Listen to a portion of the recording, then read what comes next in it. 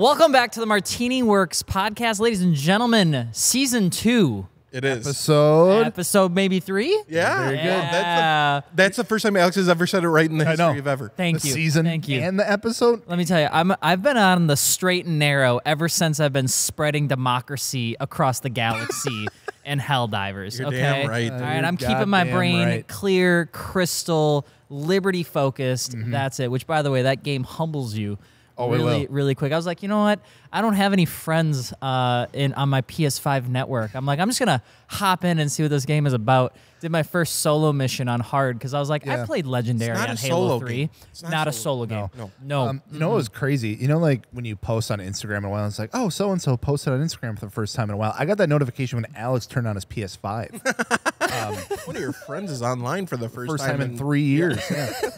This is crazy. It's like that'd be the first game you played other than like Gran Turismo. Yeah, you know that game's big when Alex hopping on. Yeah, I just wanted to give it a shot. It's so good. Dude. I love it. I want to play more. The problem is I don't. You're gonna just want to keep playing. Yeah, and then I gotta round up the old gang to play together. It's like you guys are a little bit easier to get a hold of, but like I have to get like Lars or Dustin involved. It's like an hour and a half process. Well, you gotta peel them away from Tarkov. Yeah, then it's like, hey, I'm hopping on. 47 minutes later, hey, I'm just logging in. It's like, okay, well, I'm going to bed. All right, I got 9:30 bedtime. Originally, before this shit blew up, I was looking for a game that we could play because we were getting our cheeks absolutely clapped on Fortnite and COD. Like, dude, we're too old. Like, I can't keep up. I don't play video games 24/7, even though I want to.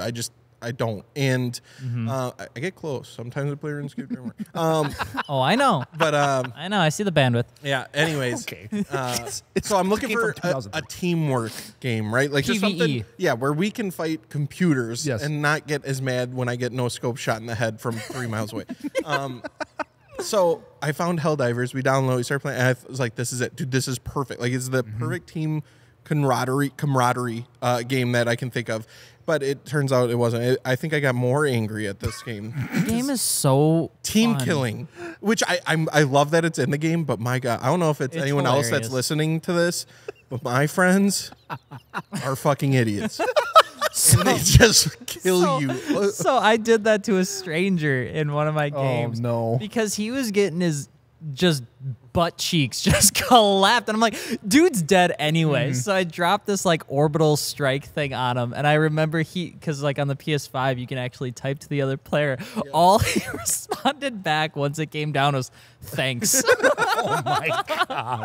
Anyway, we're not talking about Helldivers 2. It's a fantastic game, super fun. We are talking about cars today, which, by the way, if you guys are jumping in, you got your tax return, you're looking to maybe spend a little bit of cash on your car, Mod Your Car MartiniWorks. You can get it from the friends who actually want to help build your car, not big corporate phonies. That's all that I got. Sorry, I just wanted to wake everybody up. I was getting a little worried about your phone, but then I saw the screen. I wasn't as worried anymore. Oh, that's kind of messed up, dude. Anyway, if your name is Tim S., Kevin H., James K., Jeffrey B., Tim S. again. Nice job, dude. Thanks, Tim. James V., Jeffrey B., Joe E., Caliber C. That's a business. Caliber Collision. We know those guys.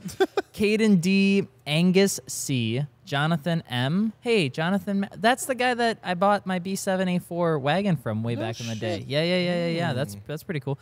Tim L., which is cool. Jacob I., Michael M., David T., or Oscar S. Thank you so much for picking something up from the website. I don't care how long that list gets. That was a lot of names. That was a big list. I don't care how long that list gets. I'm going to say it every time. It means the world because we got a bill to pay, and that's rent. We got rent to pay. Oh, seriously, it's so dope. And, like, to see the parts that have been coming through that people are ordering, dude, good stuff. I don't think I could feel better. Stuff. Like, it is so sick. You guys are buying such dope stuff. And, like, the fact that we can be a part of that and, like, you guys are getting fucking Graham lights or Works or Rays or even it's Continental tires, Fortune coil. Like, dude, it's just so dope to see you guys, like, obviously you're hanging out, listening to the podcast, seeing what we're posting, you're picking up the stuff we're talking about, and that is so dope because it's all the shit we love. So every time you're gonna love it.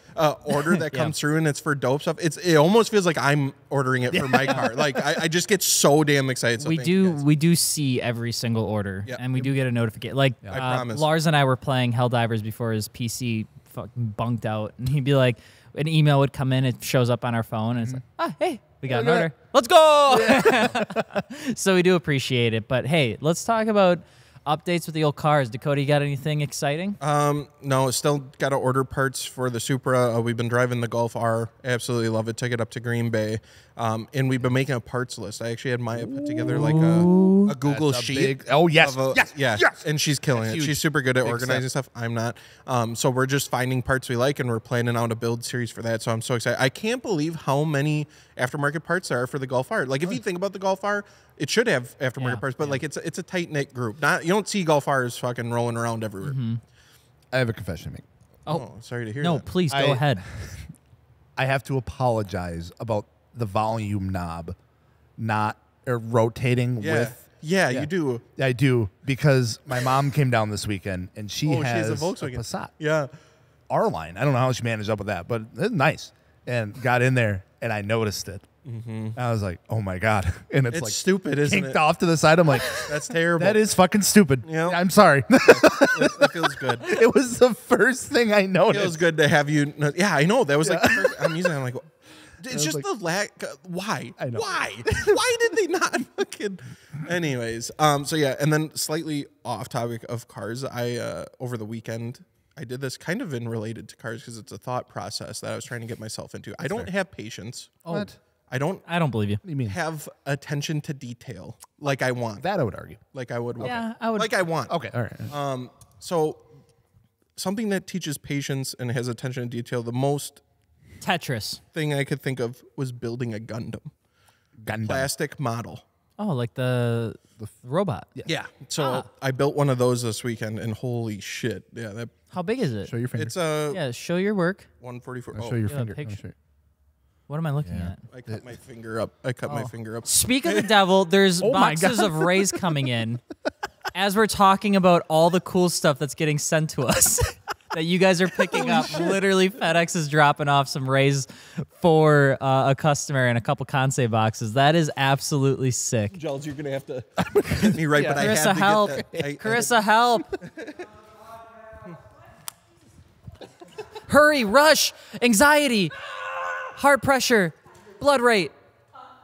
That is so cool. Speak of the devil. Yeah, let me see a picture of it. We actually share bruises too. Yeah, your hands are all cut up for another reason, which we'll get into. Yeah, mine's a little bit. Yeah, we're gonna talk about that. That's awesome. By the way, that was super cool to see.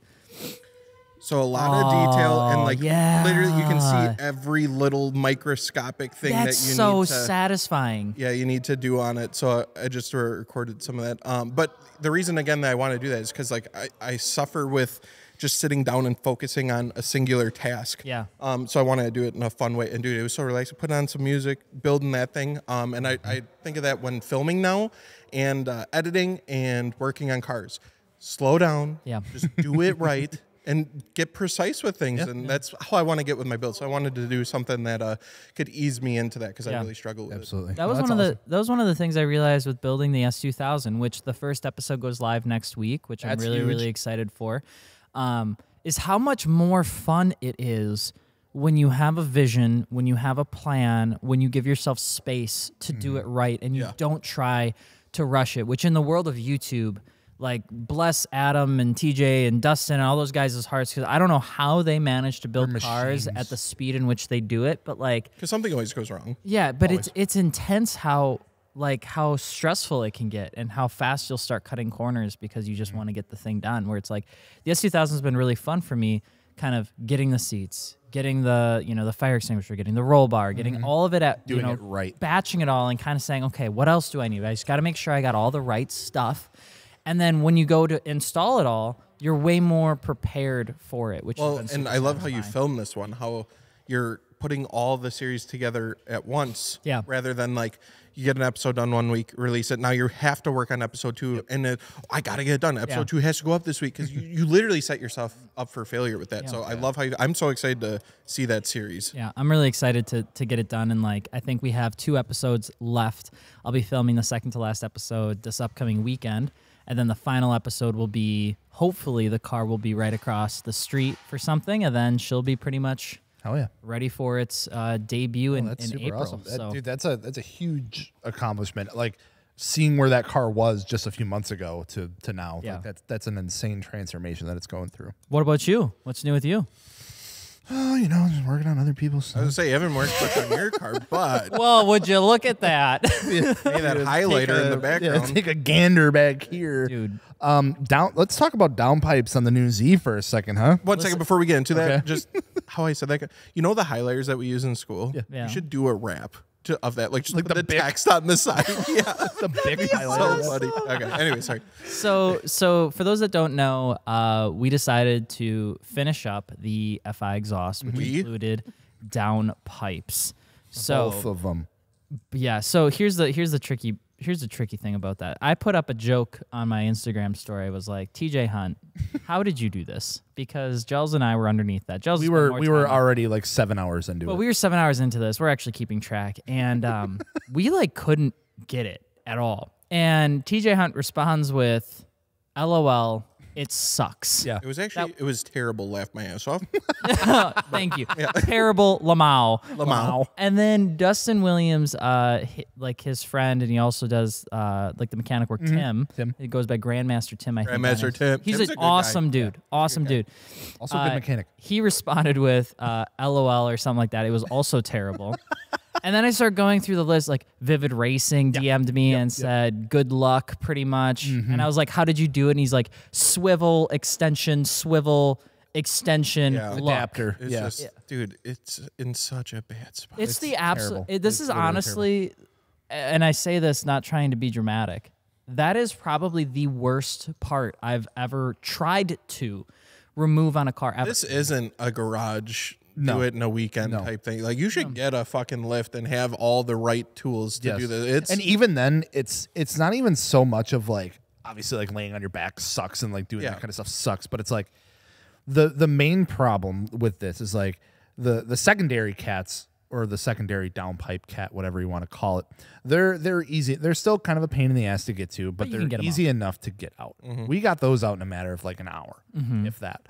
The primary cat, like that comes right off of the turbo, so like the actual downpipe itself is not only tucked way up in there that it's hard to get at, but they have multiple heat shields around them. And these heat shields are in like 3 pieces that are all bolted together with tiny bolts. Recessed in the heat shield. Yes, and it's like underneath like the head of the engine, and it's like tucked way back in there, and you got to try to get a little wrench back in there, but then everything on this goddamn car is torqued to 300 foot-pounds for some reason. True. Including these heat shield bolts, which I don't understand. Every time you guys get a bolt loose on there, it sounds like something broke catastrophically. Yes. So literally. I would love to know, and maybe one day we'll be able to ask Nissan this, because I still love Nissan. Like, I love driving them, love modifying them, all that sort of stuff. But some part of me, like the analytical part of me, wants to ask them and be like, was that your solution for like the overheating issue? Like, when you look at these engines and the Infiniti Q50 and all that stuff, the red line or whatever it was, like that engine pretty much came into this car. And I'm pretty sure the Z is narrower than the Infiniti in terms of like the front engine base space. I'd really love to take a look. But it's like, do you think at Nissan Infiniti, they're like, we have to do something about this heat? And they're just like, I don't know, strap a bunch of fucking heat shields to it and tighten them down while the engine's out. And then once it's in there, it's in there. Because it's not even serviceable. No. There's nothing about that's serviceable. It would have to be, like, because we're talking about it, like, bro, it was literally, like, a couple afternoons, and it's, like, late afternoons, and I know you worked on it. Like, we're probably, what would you say, like, a good total hour-wise? What are you saying? Well, if I were to include, because Steven actually helped out, Dustin helped out, I tried to get at it on Friday night, and I worked it on basically Wednesday and Thursday. I would say we're probably 25 hours into it. I'm filming it, by the way. Yeah. Yeah. I mean, but the thing is it's like, frustrating. It's not like, oh, Alex, you just need the right tool. No. We need luck. We need Lady Luck on our side, because even then, like, we were trying to get like it seated on. I don't even know how to explain it. It doesn't even like fucking seat. Yeah. correctly. So it's like, you get the heat shield, like the bolts out, but then it just won't fucking come out. Yeah, because it's all like interjoined. It's like 3 pieces like conjoined together. Then it's like wrapped around something. Like, I remember the one, I literally just grabbed a pry bar and I'm like, this round thing is about to be flat.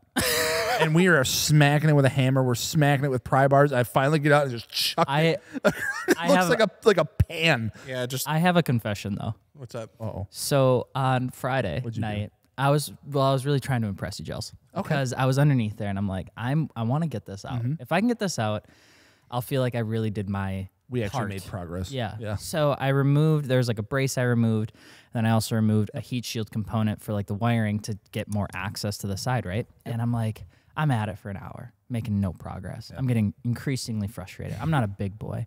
I grabbed the pry bar, and I'm like, I am getting this heat shield out of the way. Either it's going to get cut in half, or it's gonna move because I could see the bolt. I could see the V-band. Yeah, because that's the biggest thing you need. Right there. So, the biggest thing is you need to get to the V-band, but the V-band is covered by like all of these heat shields, and to get access to it, you need to remove all these heat shields. A legendary level amount of heat shields. So I'm like, if I just bash it, we'll be good. Sure. So I grab the pry bar, grab a hammer, readjust my butt, and I just start swanging. Oh God. I don't like where this is going. No. There was a method. So I'm smashing, and I'm like, I look back under there, I'm like, wow, I have a lot more space. Where's the V-band? And I look, and the V-band bolt's gone. And I'm like, it was right there. What the hell? Where did it go? And I'm looking, and I'm like, did I break it off? Because I was obviously smacking it. I'm like, something's wrong. Well, what I realized, Gelfrey, is that the heat shields were actually... The back of it was connected to the V-band. So as I smashed the heat shield, moved it up. The bolt for the V-band twisted up and was gone. No. Yeah. So when Steven went back in there just to help out the next day on Saturday, he had to twist it all back down to get the V-band loose. Yeah. So I made it worse. Damn, that's crazy. I was going to say, please tell me that's the one that you at least got out. We got one out. There's one on the floor over there. I don't know how. I don't know that it's there. Steven helped. Thank God for Steven. Yeah, it's insane. But yeah. So if you have a Nissan Z and you're like, wow, I really want to get an aftermarket exhaust, I'm going to say yes. However, it's not going to make that big of a difference because it's still quiet as hell because the downpipes. So when you go to do the downpipes part. Just do the secondary ones. You can just do the secondary ones, or you're going to need to I would highly recommend buying a Supra. Oh. Go to a shop.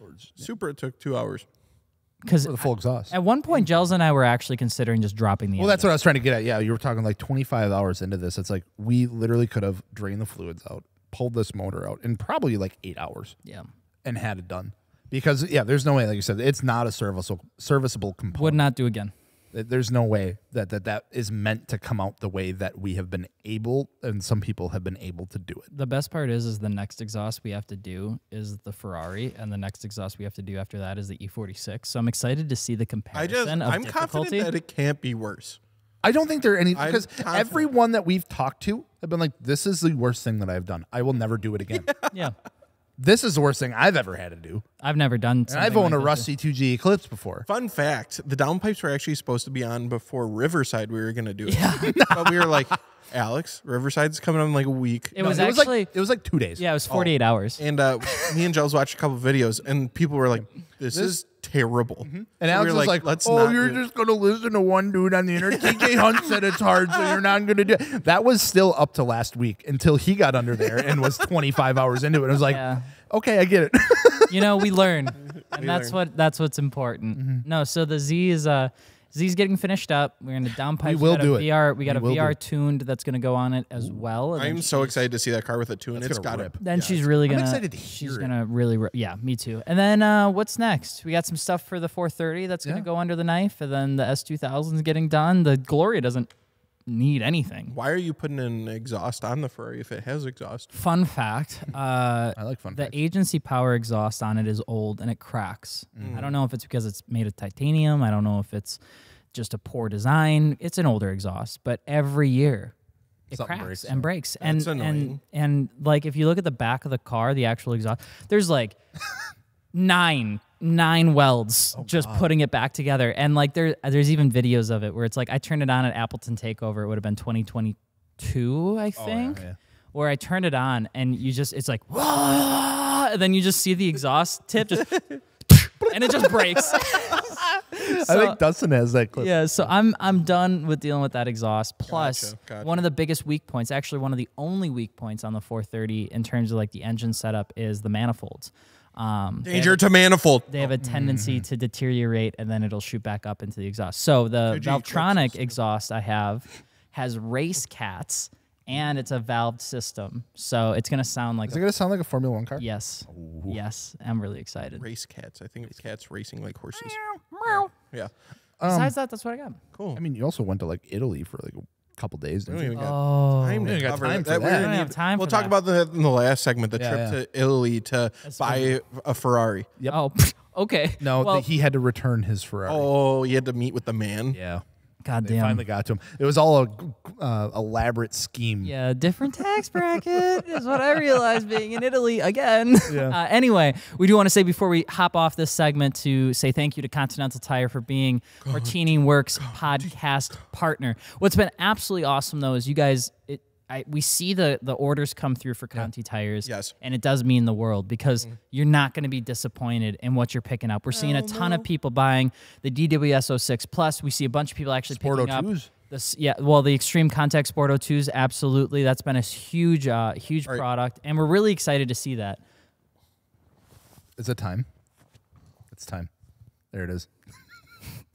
There it is. Extreme Contact Sport 02 Challenge. That's me.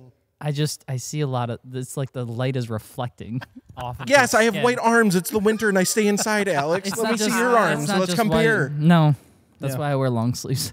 But with that being said, outside of the fact that I'm blinded, Continental's been an absolutely incredible partner for us. They have some incredible tires, and a lot of them are in stock. We're getting them literally delivered to our front door like the day of that you order them, and then we ship them out after we shoot a couple photos and videos. So we really appreciate it. Thank you so much for the support. It means the world. And when we're coming back, we're talking about Italy and maybe a couple other things like BMWs being worse than Hondas.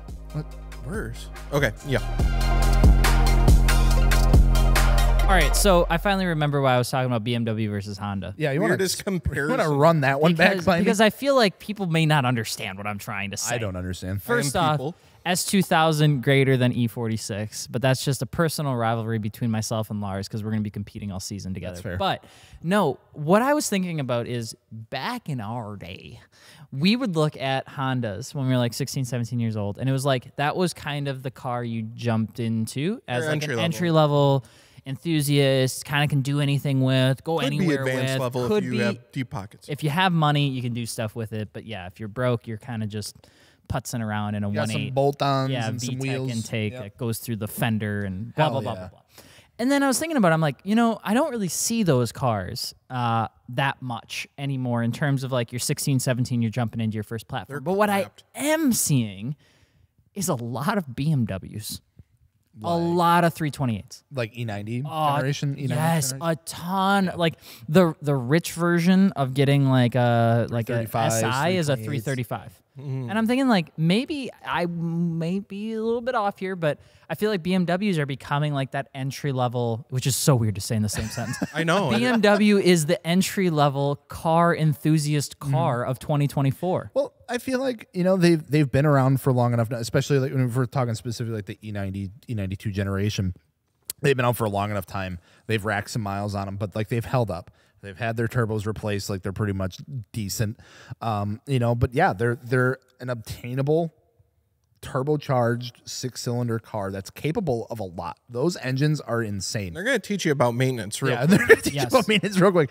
And they're littered everywhere. There's so many of those damn cars. So it's like even from like the 335s to the 135s to the 128, like any of those like cars out there, you can at least have time of filming this, and now we're gonna drive up all the prices on them. You made this 328 more expensive. Yeah, I mean you can pick them up for relatively cheap.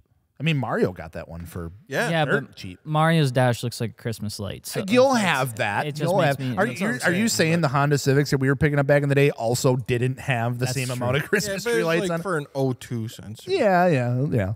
These are like, dude, you get a million lights going. They Listen, can be good cars. I'm just saying the cheap ones. I've been in your Volkswagen. Scary. And it's always a fun game to decide how many lights are going to turn on. You know exactly which lights are going to turn on. The brake light, the coolant light.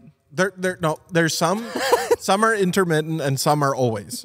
The traction control, brake pad light. That's the one, yeah. And what's the other one? Coolant. No, that one's intermittent. Sometimes it does it. Sometimes depends it on doesn't. how cold it is. Dude, it's so ridiculous. It is, and it does leak a little bit of coolant. But still, even if it's topped off, sometimes it comes on just because it's cold. Have you ever seen a light pop up on your dash? Because we all expect certain lights, right? But like, have you ever seen a light pop up on your dash and you're like, uh-oh. What is that? And you've never seen it before? Yeah, especially with Volkswagens. What is it, and where were you? I had to Google and figure out the fucking brake pad light. I didn't know what... I wasn't used to cars having a brake pad specific light that looks like a check engine light. Like, it's not like a common symbol. I'm like, what the fuck is wrong with this thing? So I looked that up. I think that's the only... I'm trying to think. I got a check engine in the Supra in Tennessee, which scared me, but it was I think just the gas cap. Okay. This happened in the RX-8 actually, and it was like not too long after. It was like the first time like really driving it outside of like buying it and driving back from Illinois. Okay. If you were to think, I'm going to tell you what it is. If you were to think of what a coolant light is, a low coolant light. Oh, I'm aware. Yes. What? Yes. What would that symbol be? Oh, like a little boat with like the... Well, it is a weird one in the Volkswagen. Well, it's a common one. What does it look like? It looks like a boat. Like a line with lines. Yeah. Yeah. Yeah. See, that's right. What if I told you I'm gonna put a picture of this in the fucking podcast because it blew me for like this light came on. It looks like a little fucking circus tent. I need to show you a photo of this. A circus tent? Yeah. And I'm like, it came on and it's red and it's bright and it's like bing, and I'm like, what the fuck is that? And it's it literally looks like it's like a little tent and it's got like stripes. Coolant light, by the way, And go stop at Valley Fair. Yeah, and I'm like, what the fuck is that? I pull over immediately. I'm like, this is a rotary. I don't know what the fuck's going on. I Apex just bought light it. came on. Yeah, the Apex seal light came on or something. And I pulled over. I'm like, I literally Googled circus light tent Mazda RX-8. And everyone's like, what the fuck is this? Everyone's like, oh, check your coolant. That one comes on intermittently. I don't know. I don't know if there's like a bubble in the system. Like, because I've checked it. It's fine. So I don't know. Wild. But yeah, that was a really, really weird one for me. Also, my BMW has some really odd ones that it throws my way too. I remember one time, it was like a couple weeks ago, it just threw like what looked like a car lift light at me. And I'm like, what the fuck is that? And it's like, maintenance maybe soon. Otherwise, your battery could be low. I'm like, what? I think that would be such a fun short series we should do where it's like Volkswagen dash lights explained. Yeah, just and like it's the really literally weird just ones. like the weird ones is like could be your coolant or maybe your battery's just disconnected. We don't know. That was the BMW one was another good one because I went to pick up lunch and I drove it there, got back in, turned it on, and I'm like, what is that now? And I'm literally Googling it, and it's like no one had a clear answer. They're like five different things. Literally, it could be your engine's shot, or your battery could be low, or it could be the alternator, or maybe probably the alternator. Probably the alternator. There were so many things, and it's like, why can't it just tell me? How have we not integrated OBD2 reader in our cars now? We have 48-inch displays in our vehicles. That's a really good point. But we can't pull we just are Nissan, still giving codes. Yeah, Nissan will just have it built in. Nissan will tell me that I'm a good boy monthly on a report system, but it won't give me an OBD2 thing to tell me what's wrong well with my when car. it's 37 degrees out, though. I'll tell you that. I would say the weirdest one I ever got was with the Ferrari. The Ferrari has the worst dash warning system. Yeah, the Ferrari has the worst dash warning system I've ever experienced in my life. So because of the way Ferrari do, everything is interlinked, meaning that the frunk has a sensor as to when it's popped or when it's closed, and so does the trunk. Yep. Okay. Standard data rates apply. Yeah. Here's the thing that doesn't make a whole lot of sense. When the system starts to fail on the engine bay closing, that little sensor that's back there, if it doesn't recognize that it's fully closed and you go to put it into operating position and it's warmed up and you start driving, the E-gear warning will go off, which is a $15,000 system repair. Oh. But it's not that. It's because the back of your car is not closed all the way, or the sensor's going out. Because it'll start sending the incorrect signal through, and your ECU picks it up as could be your E-gear. Could be the E-gear. Could be the probably the E-gear. So the first time I got that warning was right after we dumped coolant out of the transmission, swapped everything over, began going through all the coolant cycles, and then for some reason or another, I was driving and I looked down and I was like, what is that? Is that my transmission telling me it's bad? This is very scary. And then I called Pat, who's been a lifesaver anytime I've had questions. And I've been like, Pat, what is this? He goes, oh, it's probably just your trunk thing isn't working anymore. It's like a $200. Come on in. I'll get it fixed for you. So we got a new one, installed it, closed it. Sensor never came back. Hold on. I want to run something back. Do you guys say that the coolant light, there's a boat? I didn't say that. Alex kept saying that. Well, it kind of looks like a boat. I don't know, like a little. It's a thermometer. I kind of get what he's saying, but yeah, but a thermometer is boring. Like it looks like a boat. Yeah. It's a thermometer. He's being creative. Let him be creative. Wait, you look at that and you think thermometer first? Yeah. No, it's I never once thought like, oh, I had my boat lights on. No, it's a sailboat. It's just your coolant. It's your coolant boat because it's on the water. Needs more of it. Your boat's gonna sink. I don't know. Boat's on fire. Boat's on fire. I'm not driving a Crestliner. I did have a weird one where I wish a light would have came on, but it never came on. Oh, I've had that. My Mark IV GTI. All of a sudden, like I got this car and I'm realizing every cold start, this bitch is starting so hard. Just like, and then finally it would start up. And I'm like, what the fuck? Okay, so there's multiple issues there. Yep. Except anytime I turned it off and then started back up, perfectly fine. Even if it was within an hour of drive, perfectly fine. Okay. I'm like, why? Why every single time in the morning I get in my car and I have to do this fucking dance to get this thing to drive? No lights, nothing. Everything's fine. I find out the reason my car won't start in the morning is because of the door. Mm-hmm.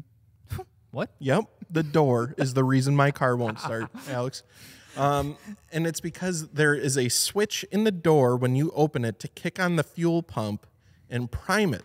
And that sensor switch went out. So when I'm opening my door, my fuel pump isn't priming. I'm going to start and it's not turning over. So yeah, I'd have to sit there and cycle my key a few times to get the fuel pump to go, and then I could start it.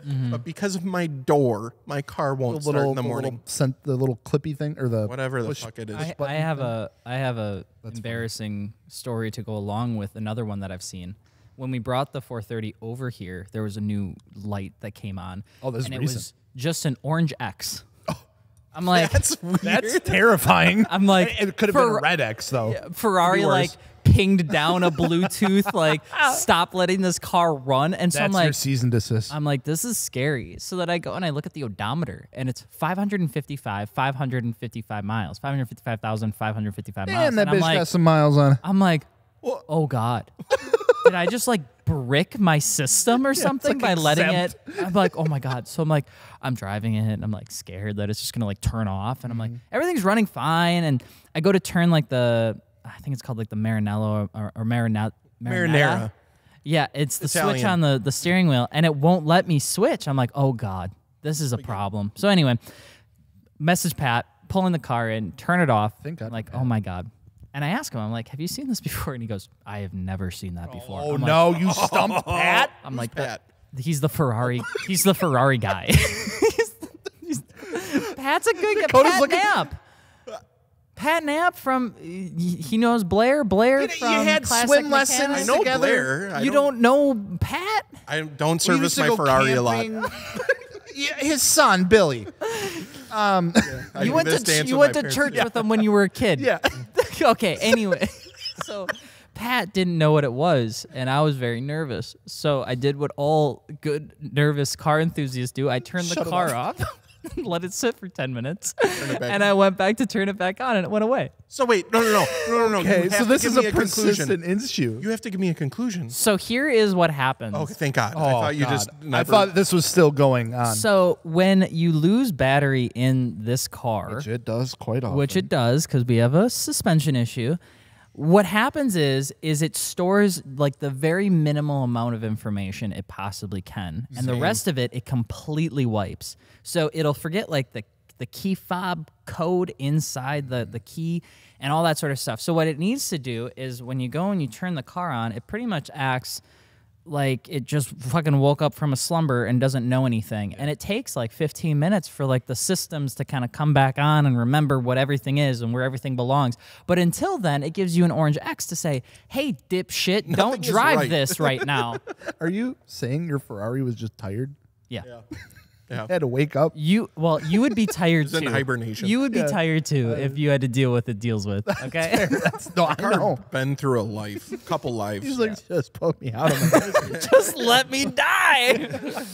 And I want another. That's one. wild. Yeah. So I didn't know Orange X was a dash that could be lit up. Yeah. Most I've had to deal with recently is I forgot how to open my fuel door on my car the other week. That was about it. Oh my God, that was so fucking funny. Me and Gels were going to some like RC convention in Milwaukee, and dude, both of us are at Quick Trip, and I was like, I can't get my gas cap. And it was like right as it was like really super cold. Yeah, so we're like, oh, it's fucking froze shut. We deal with that more often than just thinking thoroughly. I'm like wedging like my card, like my Quick Trip card, like in there and trying to like fucking pry it open. It's like one of the ones where you're supposed to just like push it and it unlatches. I'm like, I've never had to deal with this. Like, why the fuck is it? It's got to be frozen. Dude, we're spending like 10 minutes out at the gas station. It's freezing cold. We're both trying to pry it. I'm like, wait, really fucking stupid question, Gels. Really stupid question. Is your car unlocked?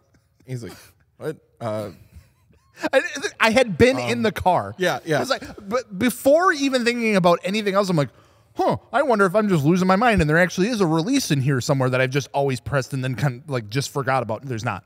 So I was in the car. Car was unlocked, but not all of it was unlocked apparently because I hit the unlock button and the door flew open. So I was like, you guys are our very special boys. The fact it was two of us and we're quote unquote car guys and we're just struggling, reefing on this fucker. The more you know about cars, the more stupid things you do, and you just accept them as the they are. best part was the Quick Trip employee that was like replacing all the garbages out there. I knew was judging us so bad. Oh yeah, we looked like idiots. We looked so laughing stupid. hysterically. That was something. Oh, it was funny though. The check engine light with the Supra, and my thought process, because I looked up the code and I can't remember the exact code right now, but it was something with evap, and most people say 9 out of 10 times it's your gas cap. I think I am having a gas cap issue where it's not turning all the way, and then there's a little leak because the light hasn't come back on, and the only time it has come back on is like 15 minutes after filling up my car with gas. Sure. The only time it keeps coming. So I'm pretty sure it's that. But it's funny, we got the Golf R, I went to fill it up, and there is a note on the gas cap that says, make sure to turn all the way, otherwise you will get a check engine light. And I was like, whoa, I've never seen that actually printed on the gas cap. That was weird. How about it? I've never had that issue. My gas cap for a while just opened up randomly on the Ferrari. That's stupid. That's weird. That's because there's some gunk in there, and then I cleaned the gunk out, and we were good. Yeah. So yeah, that's what the. So BMW versus Honda. Yeah. So back to the BMW versus Honda. I think it's a fair. Slight tangent. Assessment. I think that if you're really looking for, I don't know if a BMW is the best thing to buy. I've never heard Del shut up about his E36. So I'm convinced that it is a good first car. He loved your E36. E36. Yeah, he had an E36. $900 E36, 230,000 miles at a push started everywhere. Cash for a clunker. It was a fucking sick car. Yeah, sounds like it. He loved it. Manual. You have to at manual, that point. rear wheel drive. Jasper has had his for fucking 35 years. Yeah, right? the dude's, he's 19. The dude's 24. He's had a car for 37 years. Makes no sense. He loves that thing. He made it look good. He's constantly still modding it. I am convinced that BMW is actually like a good starter car, and they make some good entry level shit. I think you can keep them for a really long time too. They're fun. You got to be careful though. If I wouldn't have literally not been able to figure out the issue of why I could never start the damn car, and I would have to pop the clutch every fucking time, I probably would have kept driving. I feel like BMW is kind of that story though, where it's like, as long as if this were a little better, as long as it doesn't have cancer, yeah. It'll be okay. But if the car has it's just a proverbial downhill slope. The whole thing really just starts to fall apart. It was really rusty. There's no way to catch the ball as it's going down the hill with I the still BMW. think Honda top tier, like that's a fantastic entry level. I don't know if BMW is honestly better than Honda at an entry level car, but I think it's a completely other realm because you're talking about 4-cylinder front wheel drive, and then you're switching to like rear wheel drive, manual drive, 6-cylinder. You got to have rear wheel drive to be cool. I'm still willing to bet though, one of the all-around best cars that you could ever buy this is huge. Is it like a 10th gen SI? Yeah, well, 10th gen. 9th gen? 9th gen? No, 9th gen's the FK8. I don't know. Well, FK8's the Type R. Saying a lot of numbers. I know, but that generation. That's the 10th gen is the angular one. So the turbocharged, first turbocharged. The one before that SI. Yeah, I like that one. 8th and 9th gen? The 8th and I think Still that is. I still think that's like one of the best cars you can buy.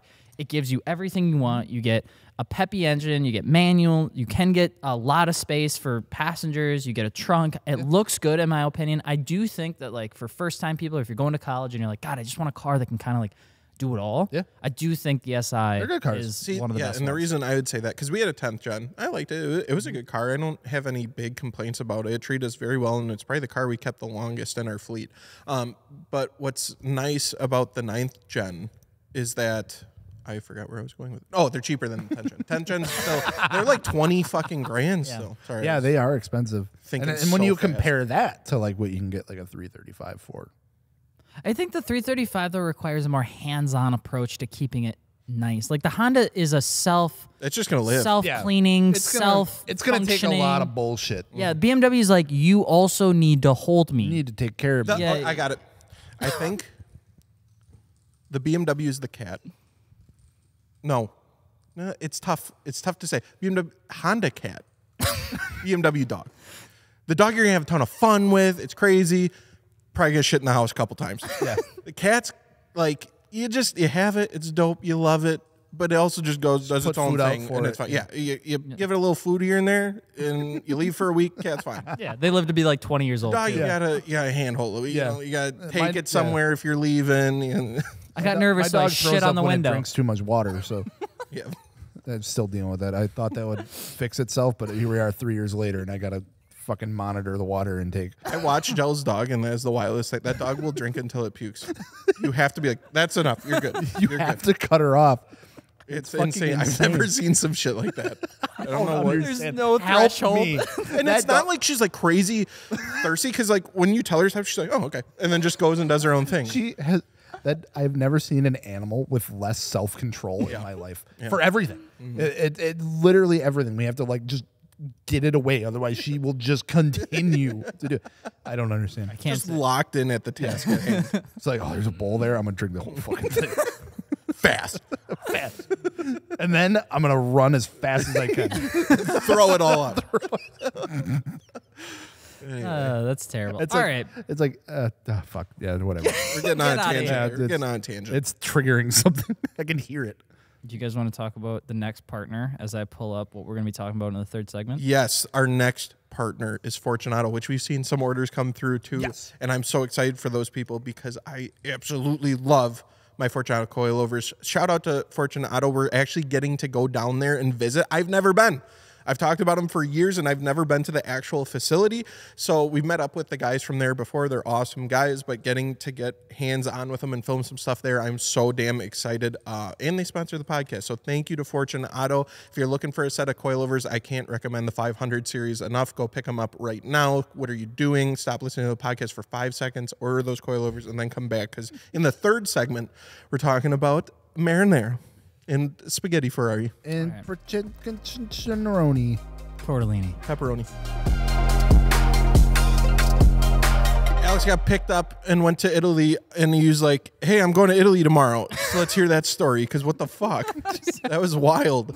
Yeah, that was a... Left us with Dustin. That was a last-minute email I got where they're like, hey, you want to come... to Italy to hang out with Scuderia Ferrari for a couple days and announce this brand partnership with Peroni Nastro Azzurro 0.0%. Say that 5 times fast. I can't. So they were previously a partner of Aston Martin last year, and then they switched over to Scuderia Ferrari to Everyone more going to Ferrari in F1. To more align with their heritage and their brand pedigree, which was kind of cool. So yeah, I was there for 48 hours. Here's the kicker. I was in Italy for 48 hours, and I was on planes for 48 hours. Yuck. 8 airports over the cross 4 days, which was why did they do super exciting. Yeah, it was crazy how many times I took my shoes off and put my shoes back on to get through the goddamn checkpoints. But no, it was really fun. So yeah, the first day we were there, it was like non-car stuff. So it was me and 19 other people in total that got to go on this thing around the globe, which was really cool. But they were all like journalists and fashionistas and article writers and more fashion people. Like Becca and I spent 2 hours packing my bag because I wanted to look really nice. And like I wanted to look like trendy and that I knew what I was doing. So like we put on the Midwest flair. We did as much as we could to make sure that everything aligned. I was really proud of my outfits. Okay. And then I showed it for the first night. I'm like, I'm so fucked. Like this is they look so much cooler. They look so much more natural and calm. Anyway, Wednesday we made tortellini with all of our own like handmade stuff we bought at the local. I don't even know how to explain it. We just like went down to this alleyway and there was all this food. But it was, all these places were 150, 200 years old. Like older than our country, yeah. Yeah, older than Australia, which was just wild. So I got to make tortellini, which was pretty cool. But then Thursday was the big day. We went to Maranello, where all the Ferraris are made, and then where the Scuderia Ferrari factory also is, where the Formula 1 cars are made. That's so crazy. We had lunch at the Ferrari restaurant, which was really exciting. What'd you eat? Ferrari restaurant? What did you eat at the Ferrari restaurant? Tell me. It was the first thing that I had was like it was snails. No, it was like a very old cheese with like like a dark caramel drizzle, which was like this appetite. It was okay. Cheese with drizzle? But then there were also these breadsticks that came with. That was really good. The second thing we had was it was like tortellini in an edible box. I'm not going to the Ferrari restaurant. Gold. It was gold and black. And we ate that, and then we had a sausage, a really soft sausage with like a duck sauce on it, and then we had a Ferrari. I think it was like an SF90 encased like cream dessert. It was a 4-course meal. It definitely wasn't. I bet you it was really a lot good, of but food. you didn't make it sound good. You talked about cheese drizzle, I got box caramel pasta, drizzled guys. and duck glizzy. It really was duck glizzy, dude. It was really good, but it was definitely a lot of the food there is a little bit more exciting. Yeah, like so here's the sausage with like the duck sauce on it. I can eat that in one bite. I promise. There's like a little crack. I don't know. Included. Avi, yeah. How much would you think that is?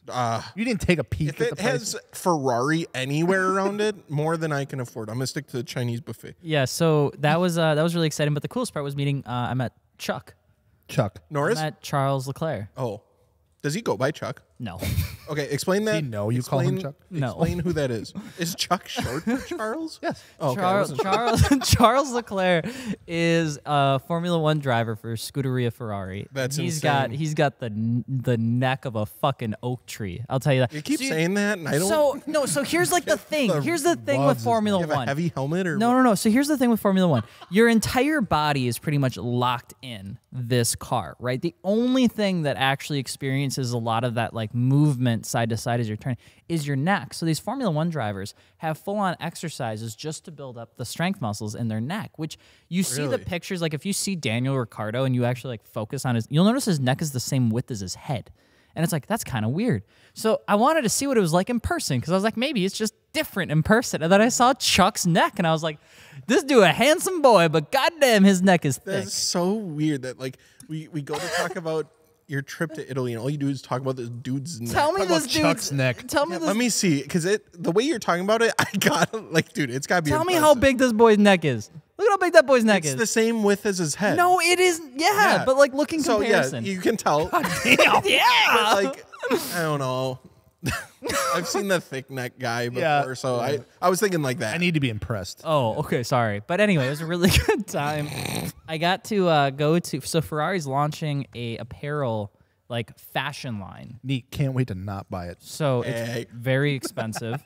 Yeah, no. And I think that has to do with like Lewis Hamilton coming on as a Ferrari ambassador because he's going to Ferrari next year. I think he'll do good. Everyone going to Ferrari. I think he'll do great. I do believe Lewis Hamilton reminds me a little bit like Tom Brady, which is a controversial choice, but I do think it's going to be good for the Ferrari a lot of people like racing brand. I love Tom Brady, but that's again controversial. Someone here don't. Anyway, so we got to go to that. I got to see like their whole new line. That was kind of cool. And then we walked over to the museum. So we got to check out the Ferrari museum. But on the way, I saw the most random car. Take a guess. It's a sports car, 2 doors. Guess what car I saw on my way to the other Ferrari museum? Ford GT. No. Cheaper. Close. Was it domestic? Yep. Camaro. Yep. I saw a 20. It had to be like some American muscle car. I saw a 20. What the hell? Alex kicked his coffee. Or you did. I think I did. Oh shit. I didn't even. I'm in bed. Oh, no. Not the Yoda carpet. We got to clean that. We'll clean that after. This is a fucking mess. I hate it. This is a disaster. You're going to have to clean the cords, too, because now they're going to be sticky. 2023 Chevy Camaro red. That's the last thing I'd expect to see walking to the Ferrari. At least it was red. So I stopped. I was like filming. I was just talking about walking over to the factory. Then the guy was like standing there. I'm like, is this your car? And he's like, yeah. I'm like, why? Why? I literally was like, why? That shit probably don't even fit down the lanes in Italy. It looked so out of place. Imagine. It looks like, and it was a base model. It wasn't like a high performance model. It was just base, but it was so big. It was so beefy, and I'm like, why? And he's like, I love Camaros. He's like, it's my favorite car. I love American cars. He like lives down the block from Transformers. I'm like, okay. And then on the side of his car was 2 signatures, and I asked him who the signatures were, and it was Charles and his little brother. I can't remember his name. I don't know if it's Arthur or something like that. But also signed it. So they signed the side of this Camaro, and I was like, that's so random. Sick. And then I went to the museum and I saw some cool cars. And okay, what was the best part of the entire trip of 48 hours in Italy? What is the top moment? What do you got? Sum it up. Inspire me to go. So one thing that I've always really enjoyed about travel is that when you go to places that are very old, you get to see like heritage in its finest, centuries of history. And so going to Italy, and when we were in Bologna, going down to like the market, I guess, and seeing these buildings that are like 200 years old, but these businesses that are in these buildings have been in business for 200 years, and like insane. They're family generational, like 8 generations deep, and what they do is they make cheese. And it's just like this very simple thing. You know what I mean? Drizzle. But they've done it for 200 years. It better be so good. It's so cool. And it was just a very interesting... I really love seeing stuff like that, because here in America, or here even like in Wisconsin, right? Like how old can you get? Dude, it's like shit's open for like 5 weeks and it changes to something else. Yeah, then it gets shut down or something. So that was really cool. And then the pride of Ferrari in Italy is always just a very intoxicating thing. Like they call it tifosi, which is the term for like fan, but it's not specific fan to like Formula One or specific. You are just proud of like the Italian culture and the whatever it is that you're a part of. You're a tifosi. You're just super passionate. You're a huge fan, and you don't see that until you like go there, and then you see like the lines of people waiting for Charles to just like show how it up. Impacts everybody. Yeah, and like even for Formula One, when they did their 2-day testing at Maranello just last week, I think it was, like the thousands of people that were crowded around this track to get like maybe a couple minutes of the car going around the track. That's so like, cool. So like when Scuderia made the post, they're like, thank you Tifosi for all that you do. So like that's what they're called. And so to see that was really exciting. That is really cool. That's neat. That's all I got. I'm just watching this coffee stain just really set in. I know, it's really seeping in. Thanks, Dick. You're welcome. You dealt it, you clean it. All right, well, let's jump into On some other topics. It was your foot, and that's what matters. First things first, the new BMW reportedly weighs 5,368 pounds. Same. And we're worried. Somebody goes fat shaming at its finest. Way to go, Motor One. So that's got to be an SUV, right? No, M5 is a four-door sedan. I didn't hear you say Yeah, M5. I didn't. Yeah. Maybe you did. I didn't hear. I wasn't listening. I was thinking about Apparently, it's a V8 coffee with a battery and electric motors. And those batteries heavy as 400. The Cayenne GTS is 400 pounds lighter than this, to put it into comparison. I don't know what that is. It's an SUV. It's a big SUV. It's Porsche's biggest SUV. God damn, dude. That's cars do be getting heavy. Weighs more than an F-150. You'd think that would that would affect the range. Yeah, you're putting it into terms that I understand. Yeah, put her in the F-150. It's like F-150, but heavier. Probably carries less too. Okay. M5,000 pounds. All right, I got one for you. Okay. Right off the cuff. Okay. Whenever you hear the word car, which vehicle comes to your mind first? Miata. The one I would draw as a kid. Damn. Nice job. Got it. Somebody goes, I studied. You know, like the weird, really shaped one? Like you said car, that's what came to my brain. It's like super symmetrical. Yeah. It's actually an Audi TT. Yeah, it's a Tesla Cybertruck. No, I'm thinking like snubby nose, really tall. That's an Audi. Where the people really you think? First gen TT. I mean, they're bubbly as hell. First and the front. most bubbly car award is presented to the first generation Audi TT. Congratulations! We should do a podcast episode where we give awards to things and we make up the awards. And then we actually message Audi and be like, send them a trophy. Please accept the trophy. What's your address? Your award's here. Where are you?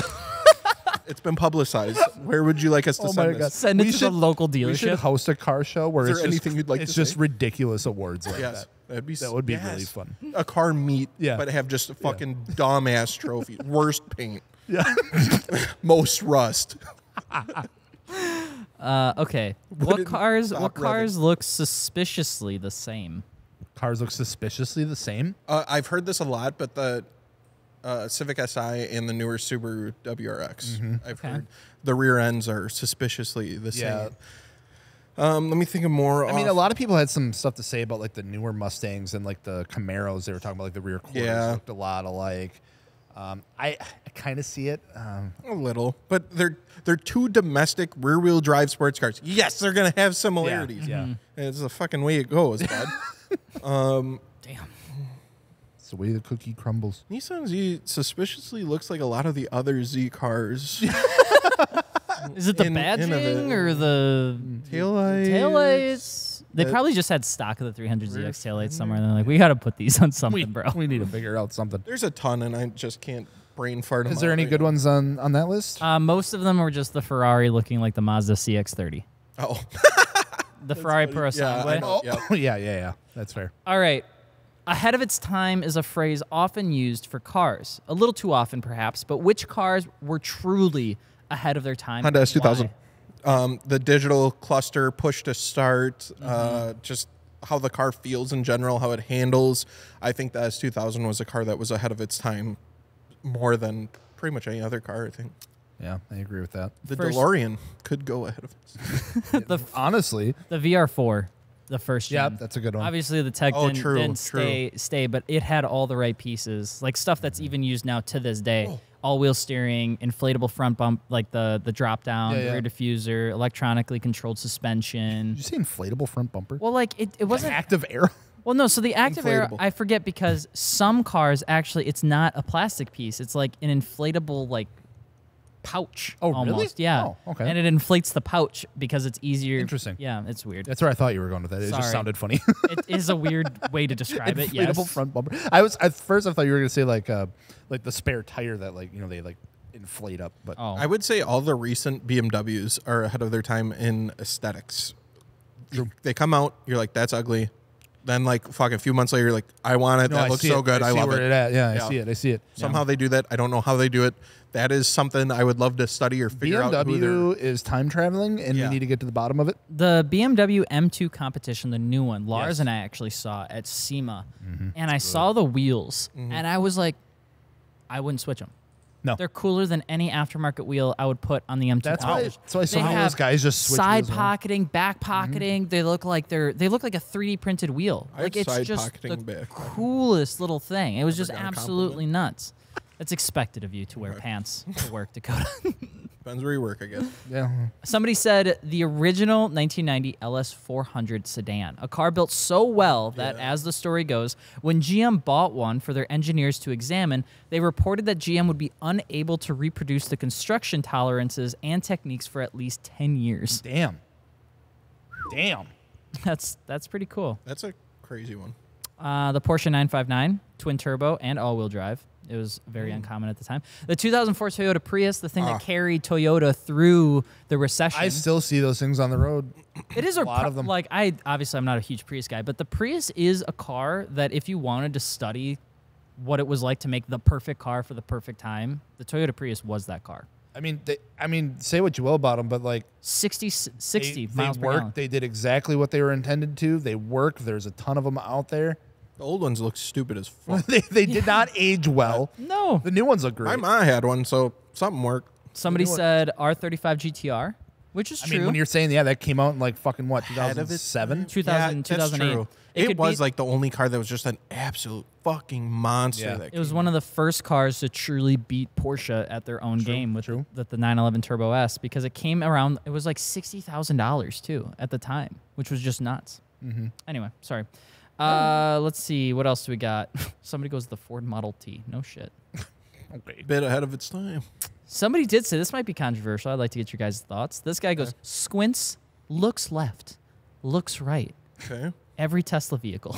Not necessarily good, but consistently ahead of their time. No. Really? No. Why do you say that? I don't think so. It was the first one to do autopilot, right? Successfully. No, yeah, I think Tesla's absolutely first one to adopt fully electric vehicle in the state of California. It's absolutely ahead of its time, because there's so many naysayers about it, when in reality that is the future of cars. And then now there's already been copies with like people hopping on the electric train. So and dude, Tesla's been out for a minute now. Yeah. So I think it absolutely was ahead of its time. There you go. I still don't like them. You don't have to like them to say it's ahead of its time. I'm just trying to think of like,